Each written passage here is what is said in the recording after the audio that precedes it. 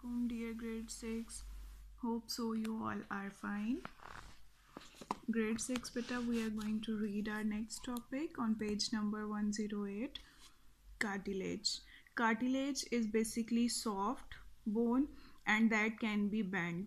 Cartilage is present in your ear.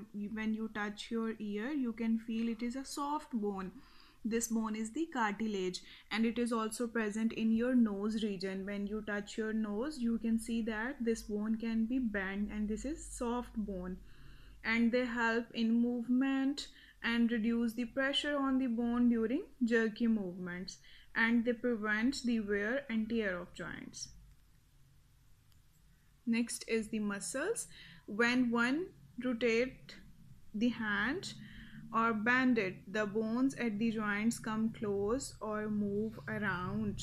Like you see, if our hand is like this, when we bend it, bones become close to each other and then move away in this way.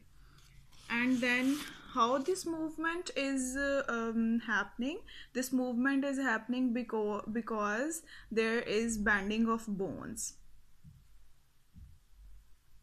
Try closing your first hand and then folding your arms toward the shoulder, or try to breathing in and out with force and observe your chest and abdomen. When you feel that this is your chest or abdomen become swallow, become up, the abdomens are the muscle.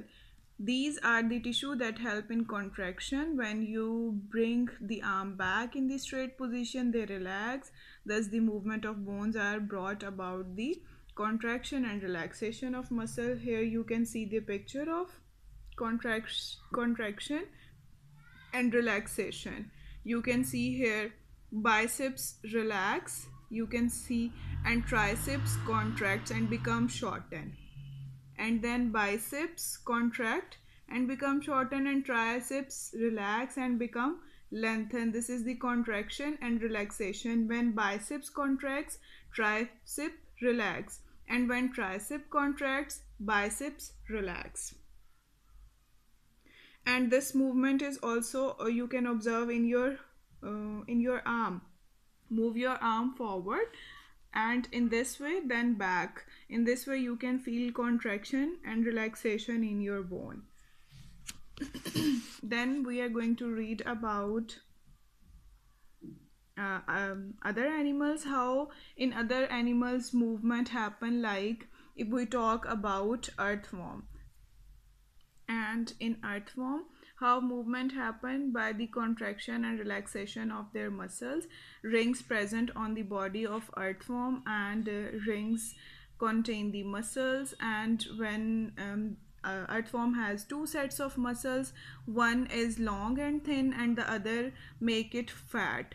When the muscles contract and relax, then earthworm can move forward, and in this way they can make their movement. Then we are talking about snail. How snail moves. Snail basically moves in a on a muscular foot, like you see in this picture.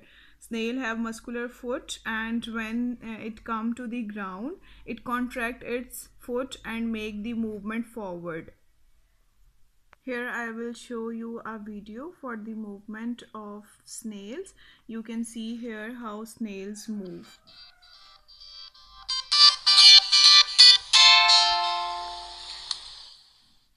How do snails move? Well, snails have a highly muscular foot that is adapted for traveling over hard surfaces. So snails such as this land snail move by gliding along their muscular foot through succeeding waves of muscular contraction that move up and down the foot from their tail to their head. Now these waves of contraction can be clearly seen when a land snail is crawling on a transparent surface such as a window.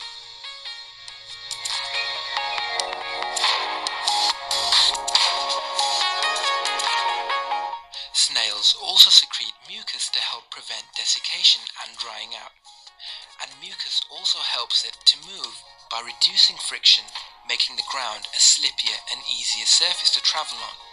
meaning that snails can even crawl over sharp objects such as blades without getting injured.